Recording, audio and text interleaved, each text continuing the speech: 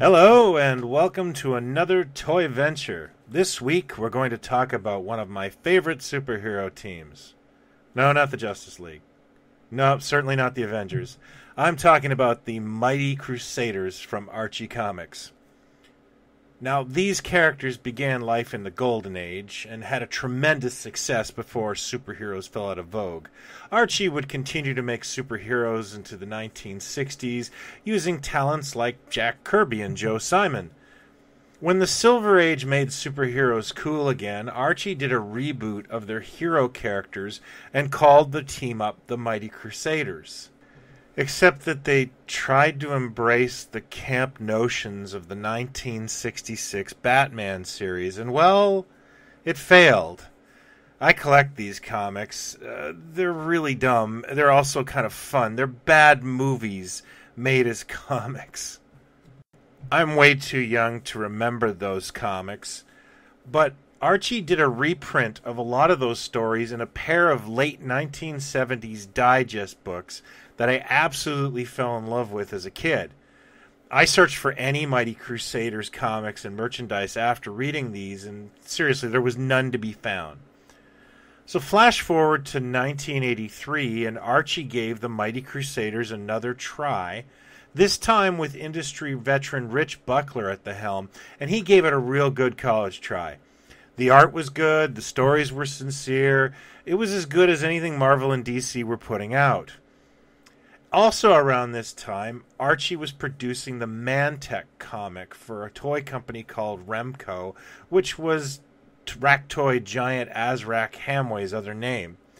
It would seem that some sort of deal was struck at this point to license the Mighty Crusaders, which made sense seeing as Mantech was also under Archie's Red Circle or Archie Adventure imprint. So, in 1985, just after Archie pulled the plug on their comic book, the Mighty Crusaders toys from Remco debuted to absolutely no applause. There were 8 action figures, 4 superheroes and 4 villains in the first and only wave, and well, I'm really not a fan of this line at all. It's just kind of phoned in and weird. Instead of just mimicking the size of the Superpowers or Secret Wars line, which I would have done, Remco just made them this weird size that doesn't go with any other toy line. The figures are oddly cherubically sculpted, and they all come with shields that whistle, making them kind of seem cheap. The card art isn't great, although the back is by Steve Ditko, which is also kind of weird. I don't own any of these. I bought a pile of them in the late 1980s, sight unseen. And I remember when I got them, I was just so disappointed, and I can't wash that taste out of my mouth. What I do love and collect from this era are the recycled rack toy tropes that Remco brought out as well. They are really hard to find, and I only have a couple. Let's go through what I've got. The Stunt Cycle. This is the exact same piece that Dr. Zaius, Batman, and even Sergeant Rock had, just redressed for characters like the Web, the Sting, and the Shield. The Flying Helicopter. Remco AHI has been selling this since the early 1970s, and they really didn't change that much. You can find it for everything from Planet of the Apes to even MASH, which I have right there.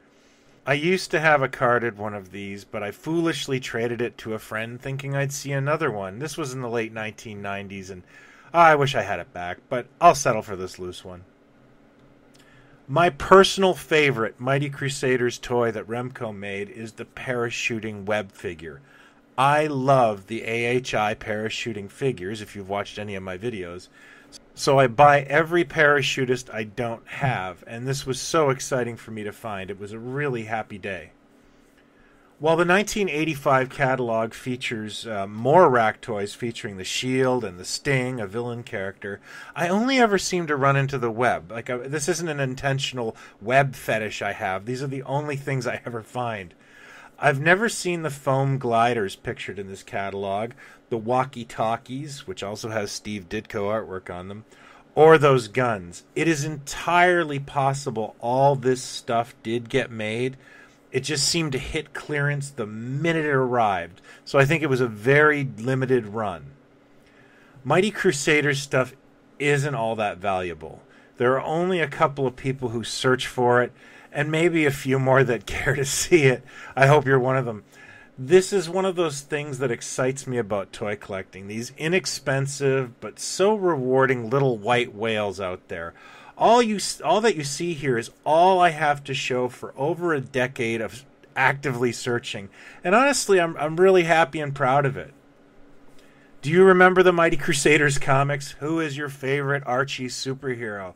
Let me know in the comments here, in our Facebook group Pod Stallions, or you can hit me up on Twitter or Instagram. I use the same handle, @PlaidStallions. There's no wrong way to do it, and I'd welcome your feedback. Thanks as always for watching. If you're new to this, please consider hitting like and subscribe. I look at weird toys every week.